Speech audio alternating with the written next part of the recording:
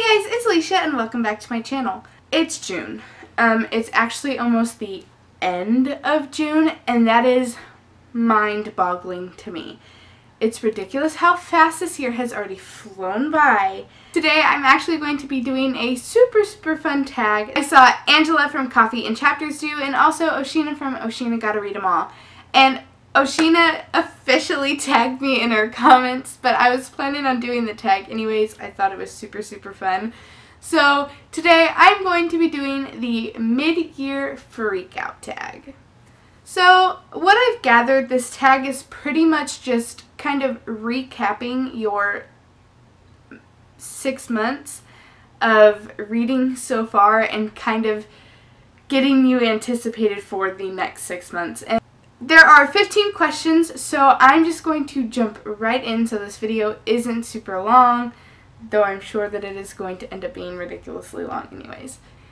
Question number 1 is best book you've read in 2018. And for this I chose A Noble Masquerade by Christie Ann Hunter. Of course, I'm just going to put this down groundwork. There are so many books that I could have used for a number of these questions. I loved this book so much. I've said it before, I will say it again. I totally think that Christie was like looking into my life when she wrote this book and when she wrote the series, because I have read a couple of the books in the series. And I loved it. I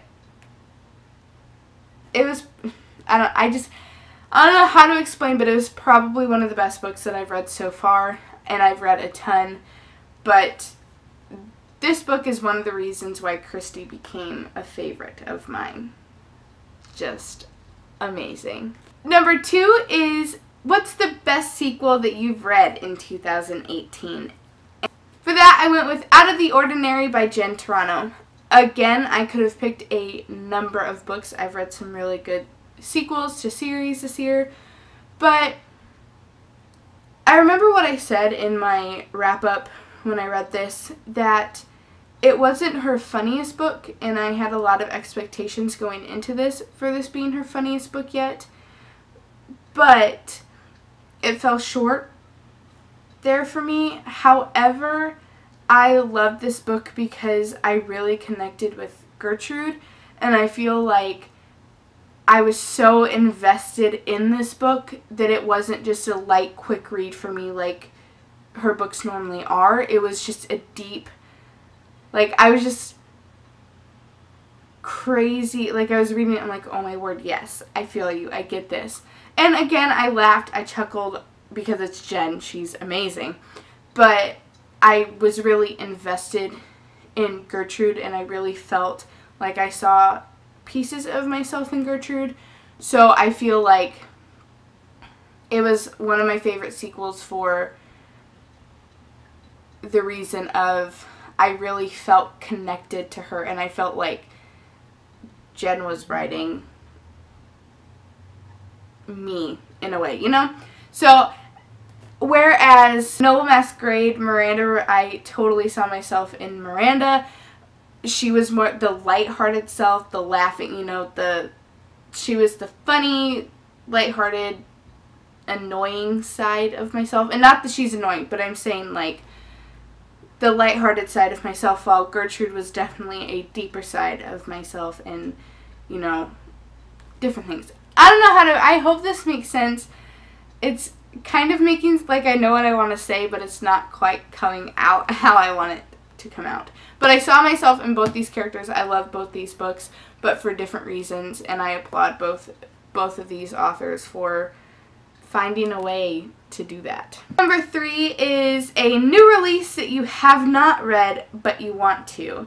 And I have been beyond blessed recently to get pretty much all of the new releases from the publishers and from authors in just different ways. So I've actually already read most of the new releases, but one that I have not read, and it's not a new release, I think it came out last year or maybe earlier this year, I can't remember. See, I've read so many books, there's so many things coming out, but that is A Chance That Forever by Melissa Jagers. This is book 3 in her Tiva Morale Society series, and I read book 1. I have to read book 2, but I still need to purchase book 3. It's definitely a release that I have to read soon. I love Melissa so much. Number 4 is, what is your most anticipated release for the second half of 2018? There are just way too many books coming out, so I have a number of books that come to mind. But one of them is The Reckoning of Gossamer Pond by Jamie Jo Wright. This is her second book that she's released. She is the author of The House on Foster Hill, and her writing is mind-blowing. It's very outside of my normal comfort zone where I normally read, but it's so good. So I'm very excited for that to release, and it releases in July, I believe, and I'm so excited. Again, there are tons of books releasing, but I was good and I only chose one. But trust me, I wanted to choose many more. Number 5 is Biggest Disappointment, and for that I had to go with The Accidental Guardian by Mary Keneally. I had so many hopes for this book. I had so many expectations for this book. I really like Mary's writing. I have a lot of her books, but I was really excited for this book. The synopsis was so intriguing to me. Then I read it and I was just really bummed. I was really disappointed. It did not meet any of my expectations. But I will say that I'm very excited for book 2, which comes out at the end of this year. And I'm excited for that, and I'm excited to read that story. But I was just kind of disappointed in how the story was written and how it was taken care of. It was just, it left me wanting more. I'll probably go into a little bit deeper in my wrap-up, but it was just kind of disappointing. I was expecting so much more. Number 6 is Biggest Surprise, and for that I chose Unblemished by Sarah Ella. I went with this because more than anything I was surprised that I read it and enjoyed it because it is YA, and I normally don't pick up YA, but because of it I've picked up a number of YA books. Number 7 is Favorite New Author. And I've read so many amazing books by so many new authors this year that I had a really hard time choosing just one. But one of my favorite new authors that I've come across is Jill Lynn. And she is a love-inspired author. She wrote Her Texas Cowboy, which came out in May. And then she also wrote The Rancher's Surprise Daughter. And this comes out in late July, early August. I love her style. I love the stories that she writes. She's just so great. I love how she crafts her stories. So she is definitely a new favorite author. Number 8 is New Fictional Crush. And I have so many. I read some amazing books with amazing heroes, and I was like just racking my brain trying to decide who I even wanted to talk about because there are so many. But for this, I went with Sir Harold Orwell from Never Borrow a Baronet by Regina Scott. I loved him so much. I love Regina. And I love this new series that she's doing. I'll talk more about the book in my wrap-up, but it was so good. And I just loved Harry so much. He was just this... He was trying to play a cad, and he was trying to play this player, but he really wasn't. But it just made the banter and everything great, and I just loved his character so much because as much as he was trying to put on this persona, he was still a gentleman through and through, and such a great guy and such a great character, and I absolutely loved him so much. Number 9 is new favorite character. And for this, again, I've read so many good books, so I've fallen in love with so many amazing new characters. But I went with Ambrosia by Bound and Determined by Regina Jennings. And it is a part of the Hearts Entwined novella collection. It is also available in ebook as its own book. This is 1.5 in Regina's Fort Reno series, and I loved this book. I really loved Private Bradley as well, but I really enjoyed Ambrosia, which I was kind of surprised by, because she's a very snobby character. She's a very cityfied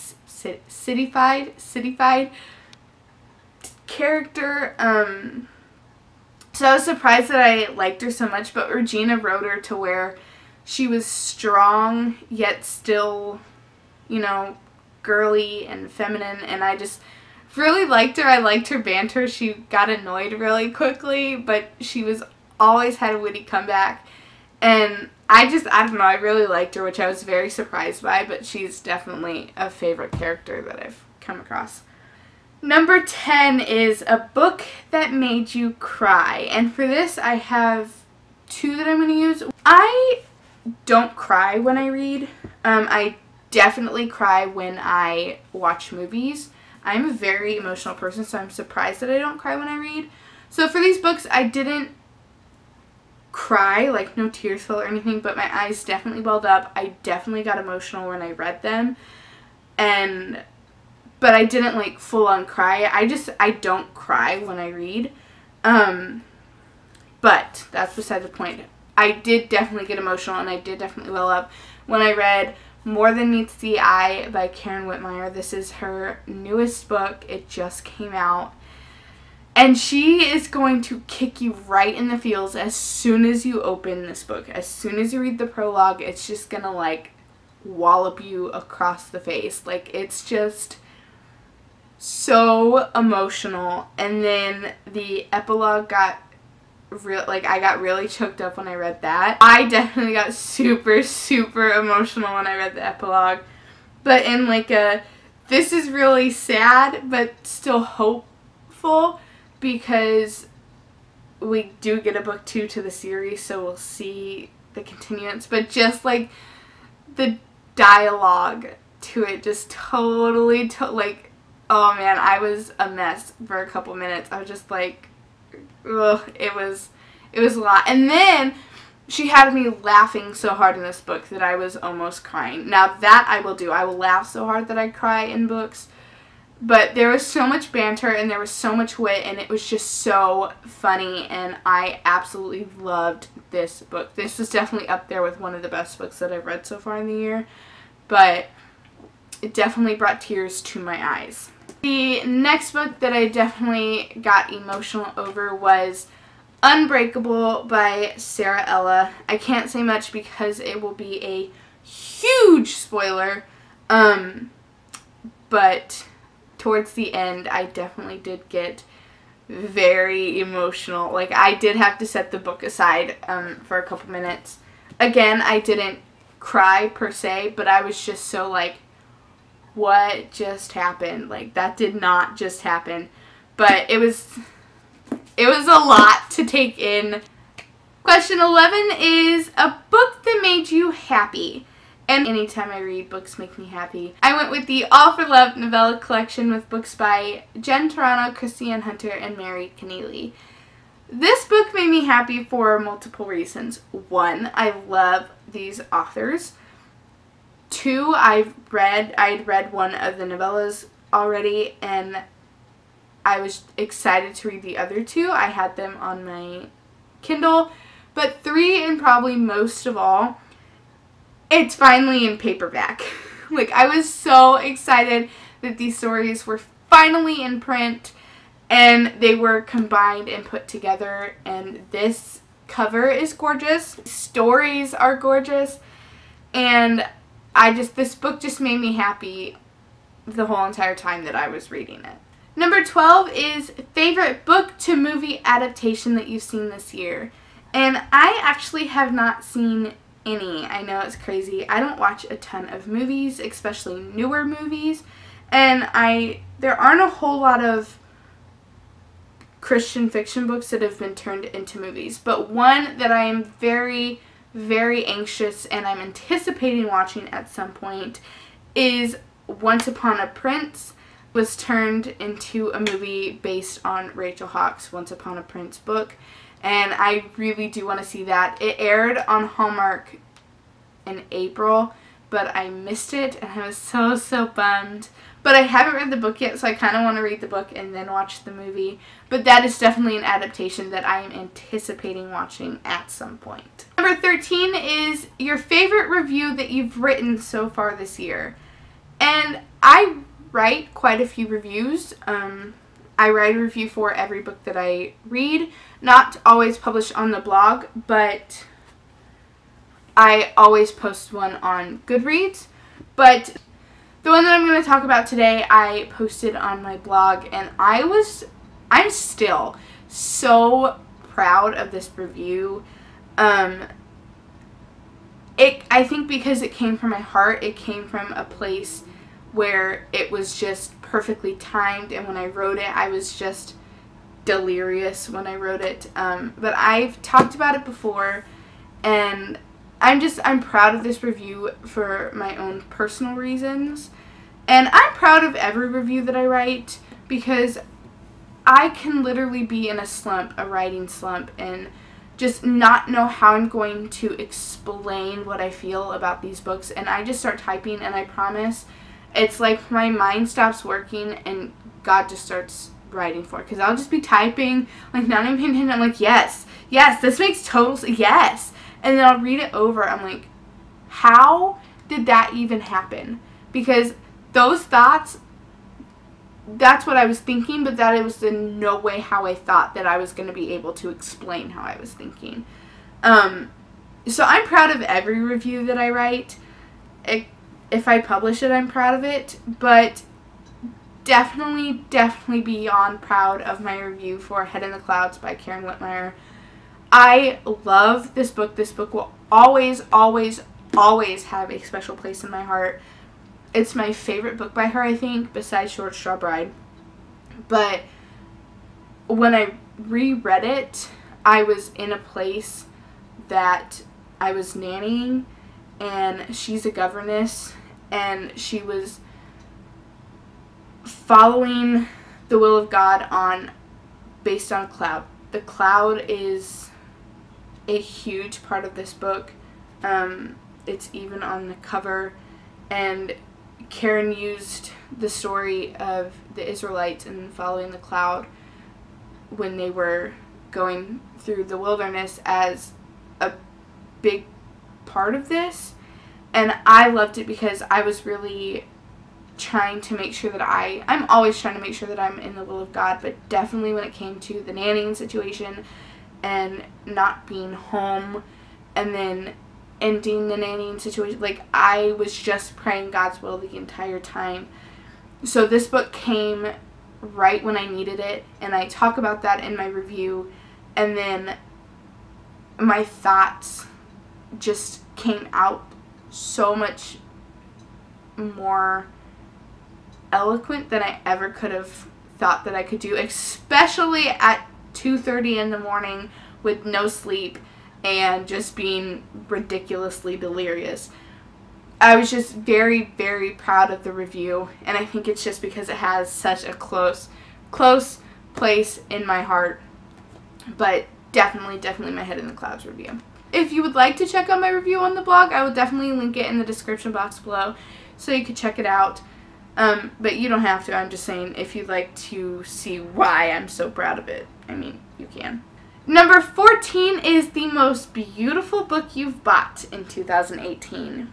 And again, because I'm working with quite a few people, I have been so so blessed, beyond blessed, to receive quite a few books in exchange for my reviews. So I haven't bought a lot of books recently.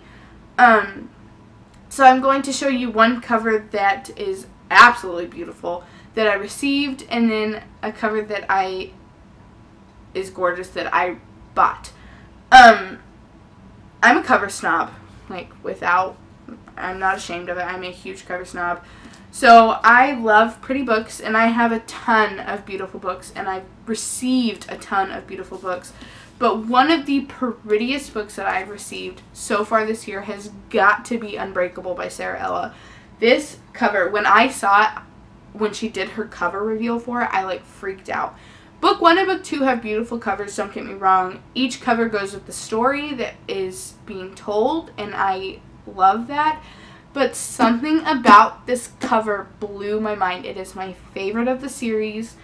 The rose, the dewdrops, just how enchanting it looks. I absolutely love, love, love this cover so much. The books that I bought that have beautiful covers, I think these were the last books that I have bought recently. I know it's crazy, but that has probably got to be Karen Barnett's books. There is The Road to Paradise with this gorgeous, gorgeous cover. And then Where the Fire Falls. And this is her newest release. And it is a part of a series, the Vintage National Parks series. I'm so excited for it. They're based at the national parks, and they're historical. And I'm just so, so excited to read them. And they just have beautiful vintage covers. And I feel like the artwork definitely goes with the story. So these are some beautiful covers. And I believe that they're like the last books that I bought. And the last question, question number 15, is what book do you need to read by the end of 2018? And for that, I went ahead and chose a nonfiction book and then a fiction book. And for my nonfiction book, it is Brazen by Leanna Tan Kersley. I've been trying to read this all year, and I still have not gotten to it. Still have not cracked open a page, but this is definitely going to have to be finished before 2018 ends. That is my goal for the year. I just need to finish this book. I need to start the book. I mean, come on. And for my fictional book, it's actually a series, and I'm not sure if I'll finish the whole series before the end of the year, but I really hope that I can. And that is the Hagenheim series by Melanie Dickerson. My sister is actually currently reading book 1. She took it with her to her trip to Canada, and so I don't have it with me. And then I also need to get The Captive Maiden, and I need to get a new copy of The Princess Spy because mine is literally falling apart and I haven't even read it yet. The Orphan's Wish is releasing next month, I believe, and then she just released the cover for, I believe it's called The Reluctant Warrior or something like that, which is her Mulan retelling, and I am like so excited. So excited. So I'm really, really, really wanting to start the series so that I can read them. I've heard nothing but amazing things, and I love fairy tales, and I love fairy tale retelling, so I'm very excited to dive in and read the series. So that is the end of the tag. I hope you guys enjoyed. It was kind of discombobulated, but all of my videos are. That is nothing new. I will leave the questions in the description box. I'm not going to tag anyone because most of the people that I know on here have already been tagged. So yeah, I will leave Angela and Oceana's videos down in the description box below so you can check out their tags and their answers. And let me know, what book are you most anticipating release for the rest of the year. I hope you guys enjoyed this video. You can follow my blog for the loveofchristianfiction.blogspot.com where I post every Friday and also going to be posting every Tuesday as well. And you can also check out my Instagram, which is for the Love of Christian Fiction, where I post quite frequently. All my other links are in the description box below, and I seriously think that's it. I'll see you guys next week. Bye!